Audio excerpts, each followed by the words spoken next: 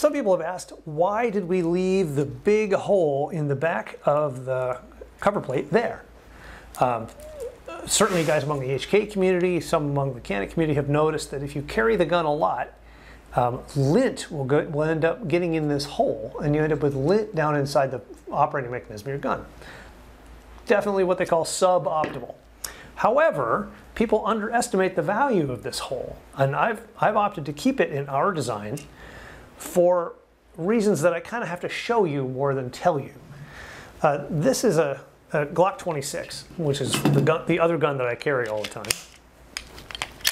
And when it's cocked, you can see the trigger position is forward. And this is true of a great many firearms, that you can look at the physical position of the trigger and know something about the gun.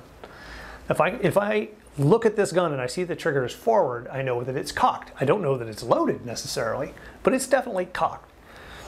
And when I pick it up, I'm going to be treating it with an even higher level of concern than I would normally, because, hey, could be loaded, could be cocked and ready to go. Once I've checked that it's not there, that the round in the chamber is not there, and I pull the trigger to make triple sure it's safe, now the trigger stays to the rear.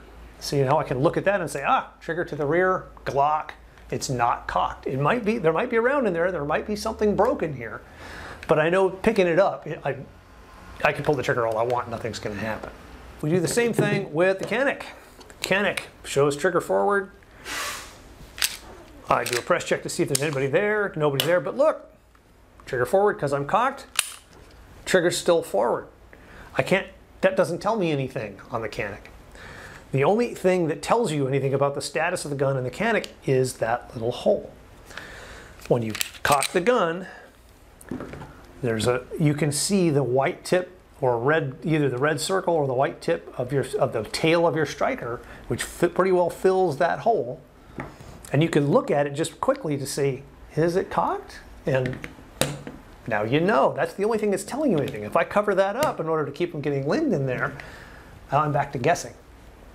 I can rack the slide and I can press check and see that there's a round in there, but is the striker really cocked?